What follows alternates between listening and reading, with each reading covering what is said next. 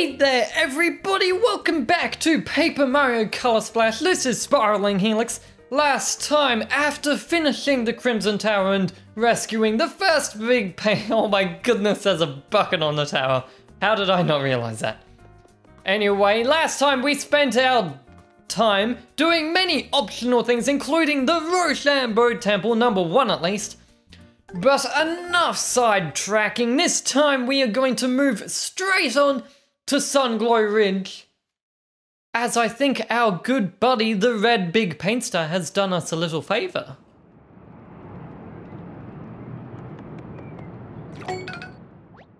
Look at that, Mario. You see what I mean by the power of paint? The big paint star did all of this by itself. Now the Scarlet Gate is as good as new, and not at all called the Crimson Gate like I said in the last episode. Anyway, let's head on through. Give me music! In a moment. Alright, we're in. I smell another paint star around here somewhere. Let's go find it. Give me music? Yes, thank you very much, game. Here we are in Sunglow Ridge, but you want some of this, pretty boy? I'll slap that mustache off your face. Mario, your preemptive hammer and jump strikes will grow more powerful every time you find a big paint star. If an enemy is weak enough, you might just be able to instantly squash them with your hammer and not have to battle at all. Well, let's give that a shot by jumping. Yes, what Huey said there is very important to note. Jumping will still initiate the battles for the most part. Or should I say, it depends on how much damage you do in one hit. Our preemptive strikes will do more damage, yes, but our hammer currently does a little bit more damage than our jump, which is really weird to say. Oh, thank you for rescuing me from that tree and repainting me too. Those slurping lunatics chased me up this tree and then drained all my color. They ruined trees for me forever. Well, I don't know how trees can be ruined for you, but okay. As I was saying, the hammer strikes will tend to do more damage, at least in the first half of the game. That's a good item. Ugh, I just came out here for a picnic, and look what happened. Sigh. I miss the days of plentiful paint, when we could even bathe in paint if we wanted. Please, Mario, find our precious paint stars as soon as possible. Yes, I have to say the word sigh out loud. I'm sorry, guys. But we have a new enemy that I'm not fighting because right down here, there's even more of them. Nice. This isn't a new enemy at all. We fought these on Daffodil Peak. What am I thinking? See you after the fight. Okay, let's avoid fighting the Spinies. We've seen them before. You know what? I'm gonna show off one of the new cards that we just collected that I neglected to mention. We just got a brand new card called an Iron Jump. An Iron Jump, however you pronounce it, there is an R in there. The Iron Jump allows you to jump on spiked foes even though they're spiked and you normally take damage. Basically, you negate taking damage and you deal out the damage instead. Very good and makes the normal jump cards effective. What was going on with that Spiny? It effectively makes the normal jump cards useless. There's no worn out variants, but on the other side, it doesn't go up to the higher variants that jump cards typically do. So, a bit of give and take. They're probably out of time. But bringing that up here reveals a nice bridge for us. And painting the nice flowers. Sunglow Ridge, it's just a nice, peaceful level. You know, it's awfully quiet around here. That's never good. I've got a really bad feeling about this, Mario. The last time I felt this way, I caught someone mixing eggshell and flat paints. Do you realize how?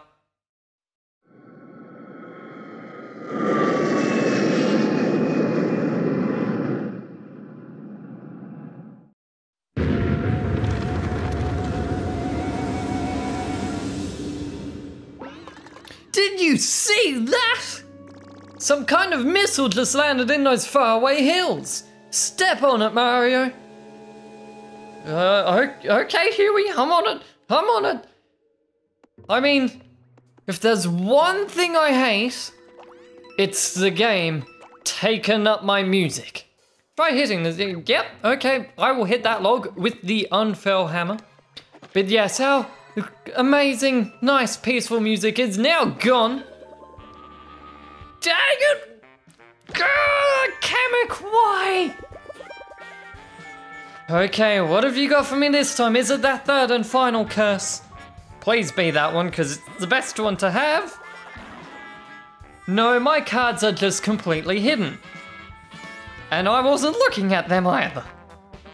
I'm going to use these two. Neither of them take color, so that's okay, I guess. No, I'm fine with it. I'm fine with that. Now, as you'll see, there are even more colors of Shy Guys. We have green colors and pink colors. Thank goodness that killed. I did not mean to hit it that early. But that means in total, there are 5 colored Shy Guys, which means for each different type of Shy Guy, be it a straw like slurp guy or a spike helmet guy, there are 5 different colors that we need to get for the enemy cards, which is why doing that for the museum sucks. But I can kill the Goombas, can't I? Yes, I can. And in first striking enemies like that, you can even sometimes find that they will drop their enemy cards too. Now right here, we do indeed have a new enemy. That's right, if you thought there weren't enough Shy Guys, I hope you were ready for those sniffets. It's a Shy Guy with a mask. Yay! But more than that, the sniffets take a beating. Like seriously, 2 worn out jumps to take them out. In fact, I need to make sure I don't mess up this worn out jump on the slurp guy, otherwise I'm gonna have to keep going. Nice. Okay, now the sniffets, unlike the Shy Guys, they will not dash towards you. They will instead shoot some little pellets at you, dealing, I believe it's 3 damage each? Something along the lines that I'm sure we will see later on. Here is that unfurl block that you might get by... I don't know how you find out that's there, in all honesty. But over to the left is probably the optional cutout that I miss the most, right underneath this tree here. So let's cut along these zigzaggy lines in the other dimension that is on my gamepad screen to reveal 3 different types of hammers. The only 3 hammers there are, I think. Are there only 3 hammer variants? Wow. There's a lot more jump variants, but I guess it is Mario Jumpman Mario. But heading along with this nice boppy music that I'm talking over because we'll hear it later. Trust me. I just want to get my good normal everyday level music back, guys. Okay, maybe it's through here. It wasn't through here, it's still another whole screen away, a whole nother room away, and I just want my music back.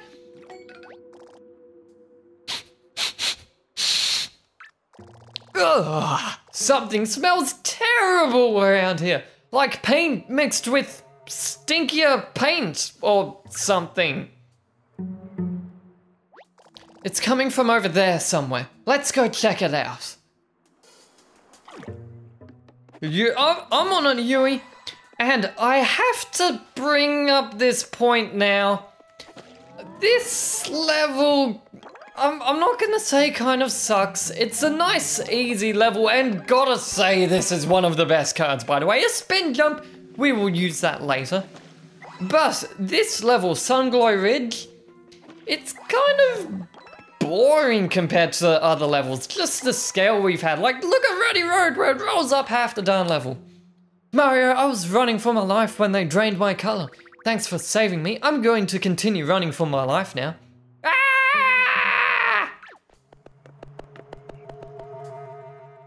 Okay, let's just ignore them. Oh, looks like we can head.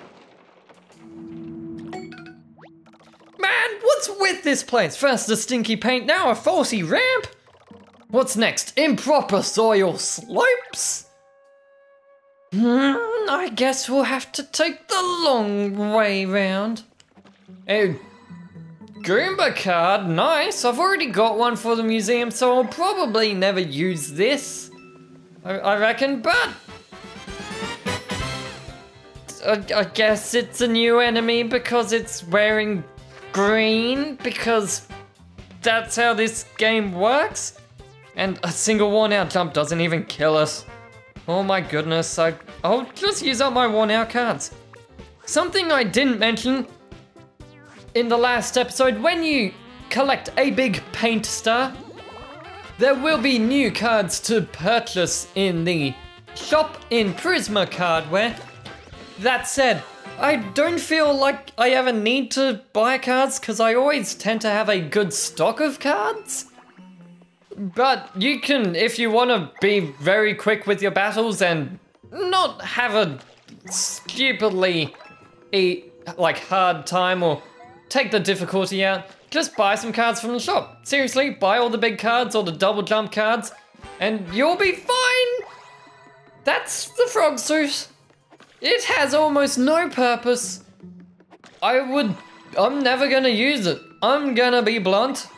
I'll probably use it once to show it off if we collect another, but it's going in the museum and never coming out. Anyway, up here, the source of those rolling logs.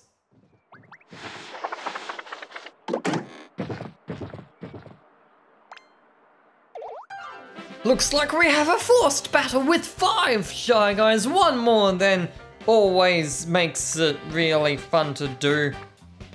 Thanks, game. Very, very handy. Well, I think I would use one of my triple worn out hammers and a worn out jump that I think I won't need to use anyway, but I want to get rid of it because they suck. And a 1. And an excellent. And that didn't even kill them all. But that one certainly will, setting me up for the last. Perfect bonus. Oh yeah.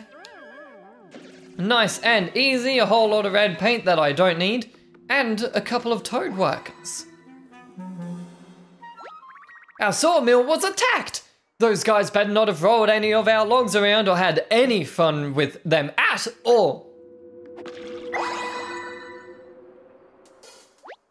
While I was lying there color drained, I had the most terrible nightmare.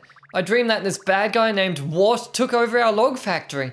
Was the whole thing really a dream? Nice little reference there to Mario 2, or Doki Doki Panic, as it is ripped off from. Anyway though, this log here, I didn't mean to do a paint splatter. But as we saw with the Shy Guys rolling them up, it did have an unfurl mark.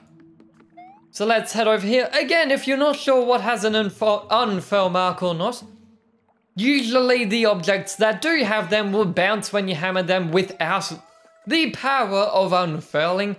No paintless spots over there. We're so close.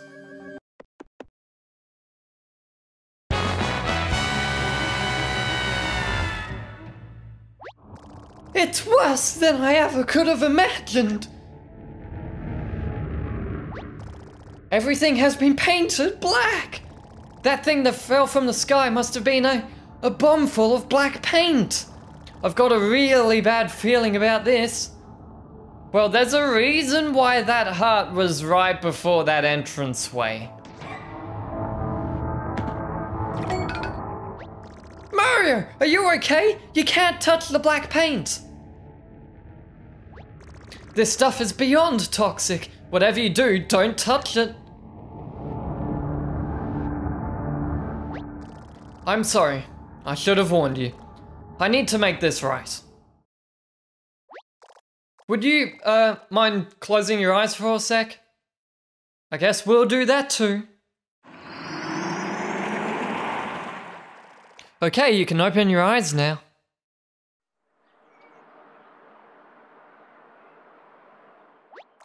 Alright, now let's never speak of this again. Look, there's a mini paint star I must have originally smelled. Onward! Sure thing, and the music is glorious once more. Now if I read this sign, there's something a bit peculiar. Try hitting this with the unfurl hammer. Yes, I believe this log here is a red herring, and the sign actually has an unfurl mark on the back.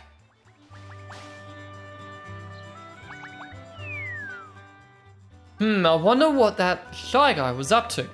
Anyway, don't miss these paintless spots on the bridge. Very easy to miss. I've spent a long time trying to find this one. But there's our unfurl block. I have no idea how we're gonna hit it, but there it is. Let's keep our eyes peeled. I reckon that Shy Guy dropped down to a little secret chamber that might help us reach that block. There we go. Words.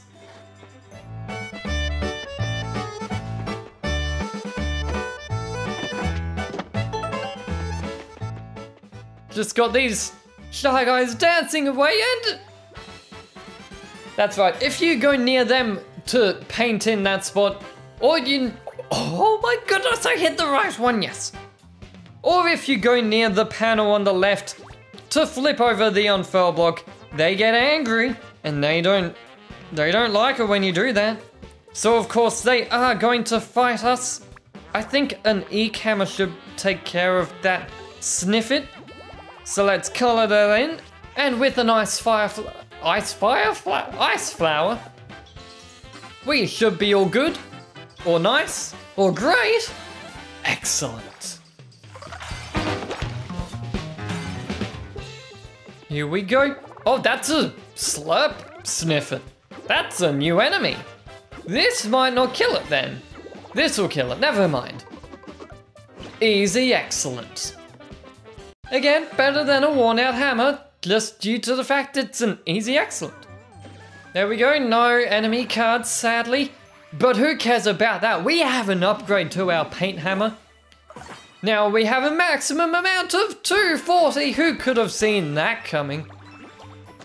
Anyway though, as the game goes on, we're probably not going to hit that limit too much. At least not yet. We haven't made it to the point where we are hitting a lot of the very big cards. We've already seen that that's the wrong thing to hit with the unfurl hammer. As you can see, it's very droopy. Though, the big cards, we've seen a big jump and big hammer card before, but we just haven't been able to get them easily, so we've never needed to color them in. They are what use up the paint.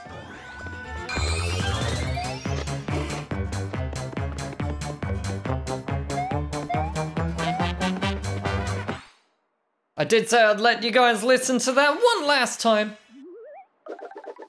Thankfully, that sign bends physics and is a longer bridge than the giant roll of log that was right next to it. But with that, hitting these blocks does absolutely nothing except the camera angle does get fixed. Yes, that's right. We have a cutout here, which will lead us directly to the mini paint star. And with that, we have got quite possibly what I find to be the most boring level out of the way, with just a very minor plot point thrown in for some reason. But that's right, we've done a course clear, the paint star is ours, and we never have to come back here, so long as I see that beautiful flag on the world map showing me I got 100%. Please show up because I hate that level so much. Come on, come on. Well, over there, looks like we've unlocked a toad house. Trust me, there's more behind that house than meets the eyes. Yes, 100%. And with that, guys, we have our new objective. Next time, we will head off to Chateau Chanterelle. So this has been Spiraling Helix. I'll see you next time and leave you to this amazing WOD map music that I failed to mention actually develops every time you collect a big paint star. See you guys next time, everybody. Bye-bye.